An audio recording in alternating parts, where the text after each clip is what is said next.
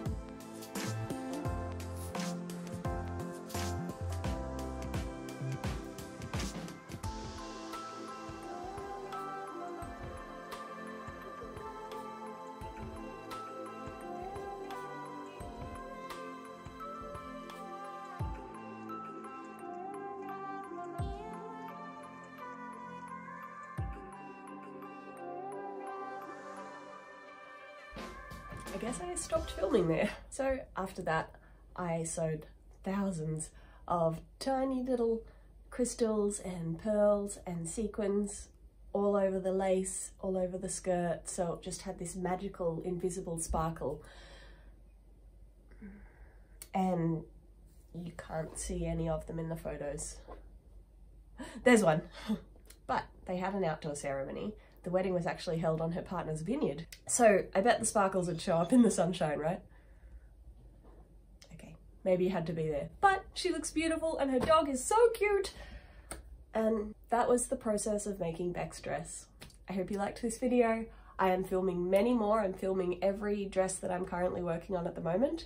It's just a slow project because I don't want to spoil any surprises, so you won't see the dresses until after the customers have got married. One of the dresses I'm working on will be for an August 2022 wedding, so see you at the end of 22 for my next video. Just kidding, there will be more before then. Please subscribe. I'll probably have like 1 million subscribers by 2022, or at least like 75, I hope.